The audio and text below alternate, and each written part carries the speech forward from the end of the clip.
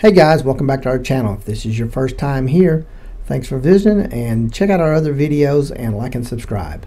So here I am getting ready to install some new lights above where the couch area is and the dinette area. So I wanted to check the wires to make sure I know which is actually the hot and which is the negative. I always like to do this when I'm installing new lights so I don't burn them up.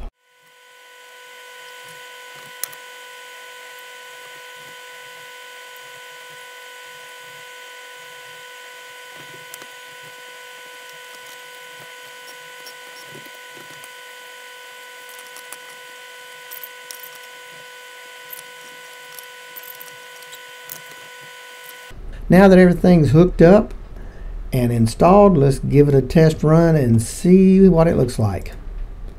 I think it looks pretty good myself. So now let's go install the second light that would be above the dinette area.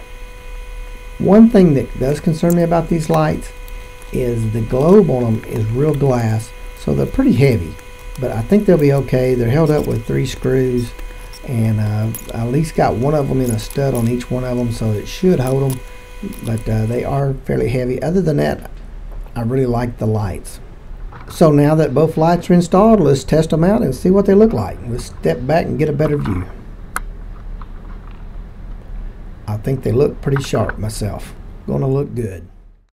Now on to the light above the sink. Gonna change it out with a new low profile LED light.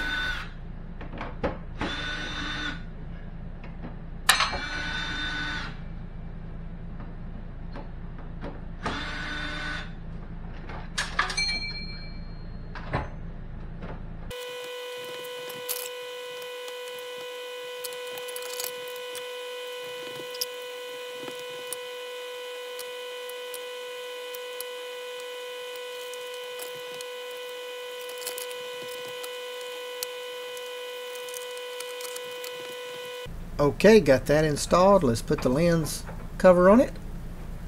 It just snaps in and turns, and it's got a push button in the center. That looks much better. Really gonna come in handy. Really brightens this area up. Okay, there's only 2 lights left that hasn't been changed out, and I'm getting ready to take care of that.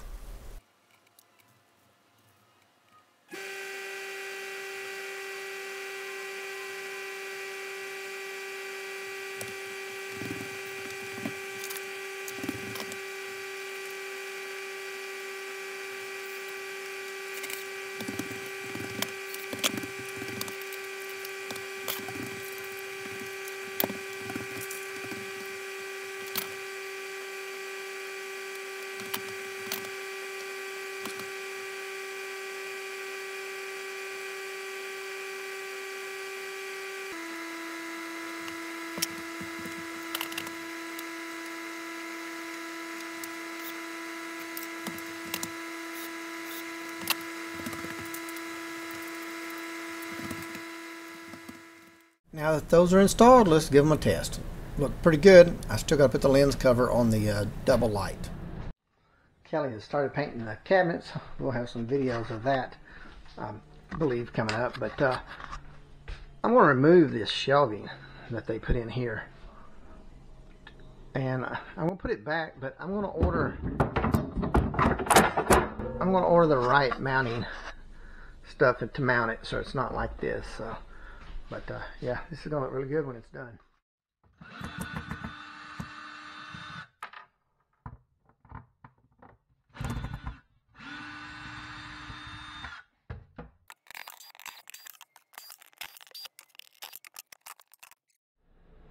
So this is our little stove cover. You can see it's pretty bad shape.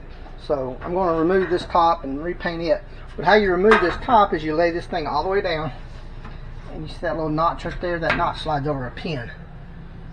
You've got one on this side. That side's a little hard to get out. It's bent. But yeah, you just, when it's down flat, it should lift up.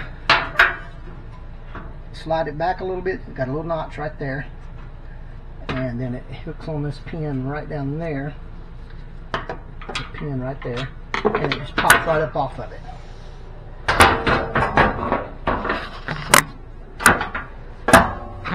There it is. We're going to redo it.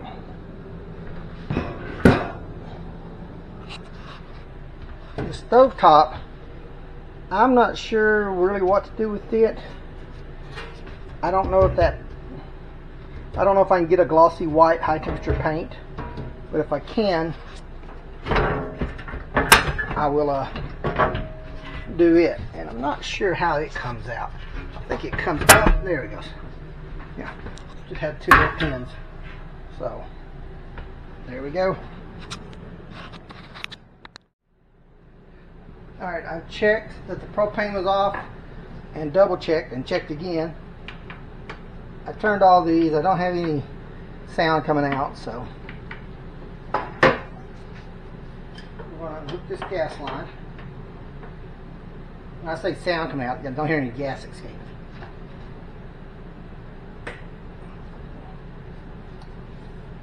Well, let me go get another wrench to hold that nut. Alright, got another wrench.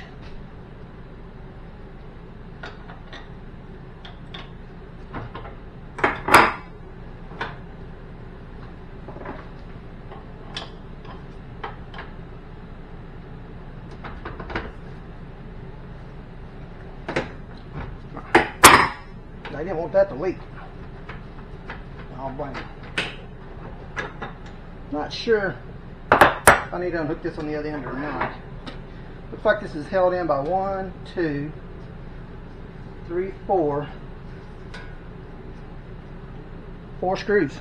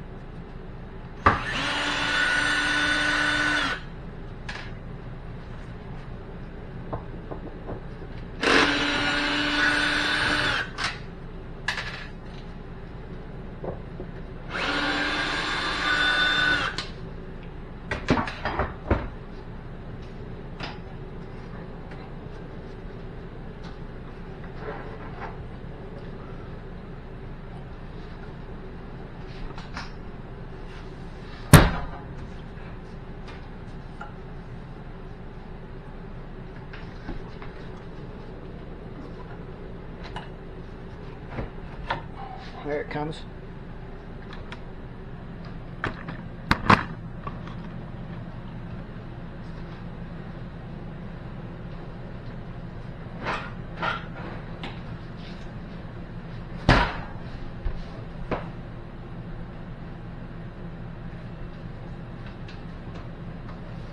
Six screws.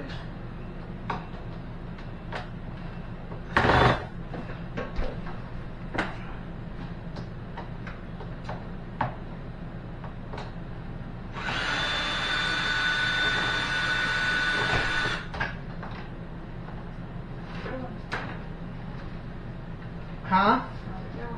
It's going.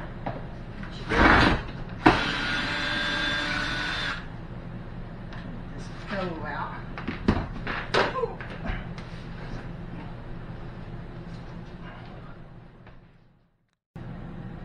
So it's 6 screws. One there, there, and then 2 down there on the bottom.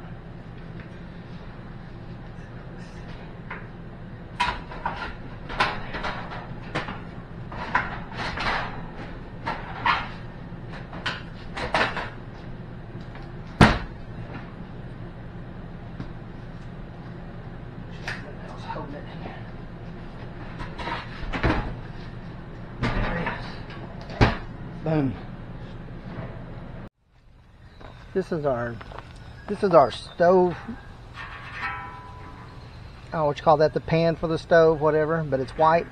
And we're going to paint it black and see how that works out. Got some degreaser, some sandpaper, and a scrubbing pad, so let's see if we can get this thing cleaned up. Alright, so what I did first was I sprayed it down with a degreaser, and then I scrubbed it all with the pad to remove all the loose dirt and debris and the old grease that was on the top. Came out really clean other than the areas where you see the rust. And then on these rust areas, I took some 230 sandpaper, started out with that, and used that to clean up the rust areas the best I could. Didn't want to remove any more paint than I had to. And then I turned around and took some 400 grit wet dry sandpaper and sanded the whole unit down to give it something for the paint to stick to. I forgot to push record when I started painting. I hate that. But as you can see here, it's looking pretty good. I think I have about 3 coats on it at this point, and it looks really good. The only areas that it really shows up bad is right around the burner eyes where they come through, where the porcelain was cracked. I didn't want to sand that down too far. I was afraid it would make it look worse than it did. But I'll be anxious to see how this high temperature paint holds up after a few suppers are cooked on it.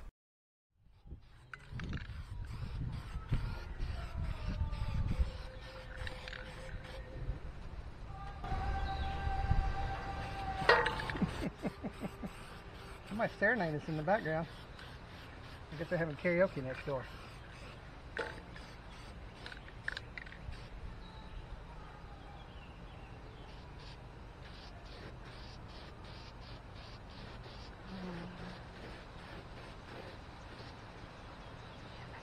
Hard to get that one little area right there.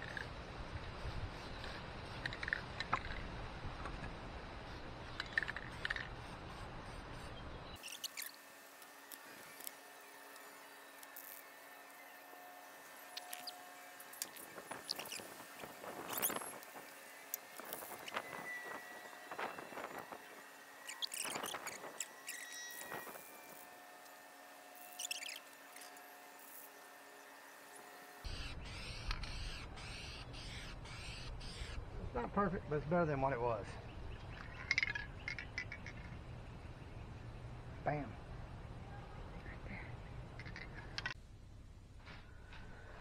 So this was white. As you've seen, we painted it. Let's put it back together and see what it looks like.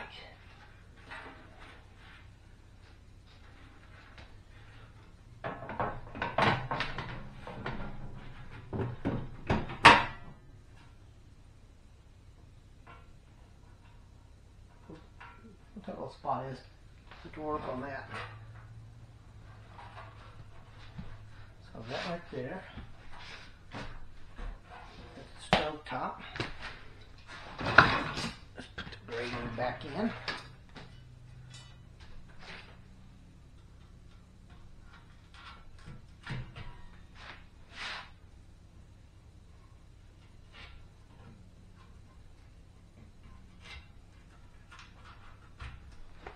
Grating. And the cover, not sure if we may end up taking this off.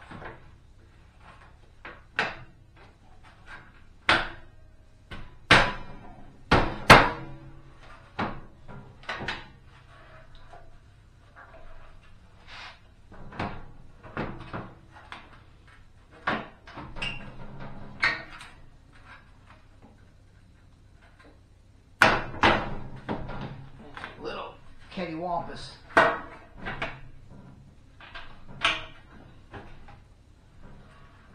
But there it is. Now I guess when it goes there, it needs to slide. I don't think I want to shut right.